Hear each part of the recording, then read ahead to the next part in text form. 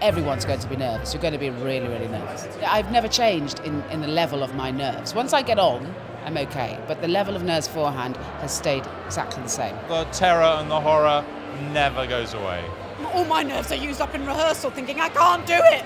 But use nerves as a really good energy. And it's your body getting you ready. I think you're always going to be nervous, and I think it's best to always kind of embrace it. We're always taught just to stick to knowing what you want as the character, and the more you can sort of gear into that, you'll be in your character, but also you kind of can wish away the nerves.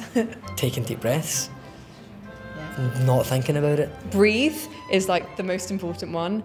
We often forget to do that. And then remember the work that you've done, because at the end of the day, no matter what happens, you've done the work. So that's what you can rely on, I think, at the end of the day. You just got to chill out. You just got to be confident in yourself, and just with showcases like that, you just got to think that everyone is here because they want to find something in you. They want you to do well, and they want to find people. Once you're on there, it just all goes away and it's all worth it. And in a way, you gotta love the nerves, because if you don't love the nerves, then what are you doing here? Take time when you establish yourself on stage. Like, don't rush into it. What happens when you get really, really nervous is that things speed up. You know, you are actually speaking faster than you think.